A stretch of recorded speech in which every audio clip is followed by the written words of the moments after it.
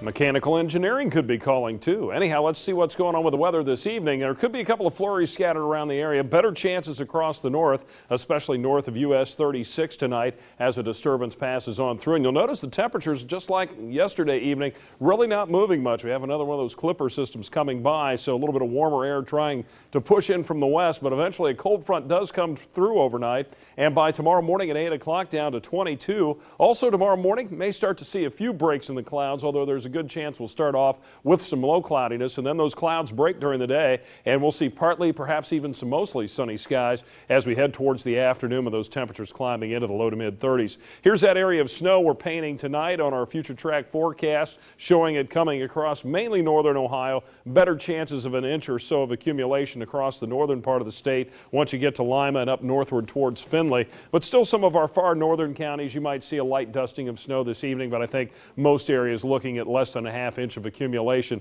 as that system comes by. Then we get the return of a little bit of that colder air here late tonight, allowing temperatures to head down to about 22 right along that I-70 corridor from Indianapolis through Dayton to Columbus, and even some teens possible over the northern part of the state. But the latter part of the week should feature a little bit of a warming trend as temperatures will be getting up into the 40s, it appears, by the time we get to the upcoming weekend, especially on Sunday. Live Doppler 2 HD looking at dry conditions here tonight in Montgomery County, even some breaks in the clouds to our west, but then you notice a little bit more, some of that snow showing up in the northern counties up towards Bell Fountain, Zanesfield, and Valley High over towards Mad River Mountain, West Liberty. That's where we're picking up some of that snow tonight that's been moving eastward. Nothing real heavy here, but just enough that may produce a light coating of snow. And then some bands of some moderate snow coming across northern Indiana, but the bulk of this looks like it will be staying north of our viewing area, although Mercer County, Auglaize County, Logan County, especially the northern parts of those counties, may be clipped by some of that snow.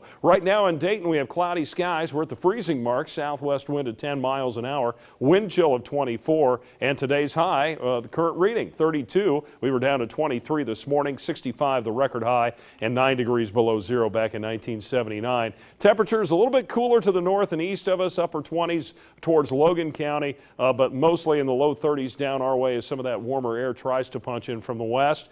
Temperatures have climbed as warm as 51 at Louisville, but still only in the mid-20s up towards Toledo. There are southwest winds, but definitely a wind shift right here around St. Louis, Springfield, and Peoria. That's indicative of our cold front that'll be passing across the area here later tonight and into tomorrow morning, and that will deliver some of that chillier weather for us. Some of those bands of snow moving through now. Our future track forecast model showing that snow shifting eastward, and then high pressure builds in across the state. Looks like things will be fairly calm tomorrow. A quiet day for a change on Wednesday. Some flurries around the area this evening, especially up north, overnight low 22, and then back to partly, even at times mostly sunny skies tomorrow, 34 for the high. I'll probably see a few more clouds to start the day and then a little more sunshine later in the day as we roll along. And then our 7-day planner up into the mid 40s on Thursday. We will see, though, a chance of some rain showers as we head towards Thursday evening. That could change over to some snow showers Thursday night and early Friday before coming to an end. And then look at those 40s going into the weekend.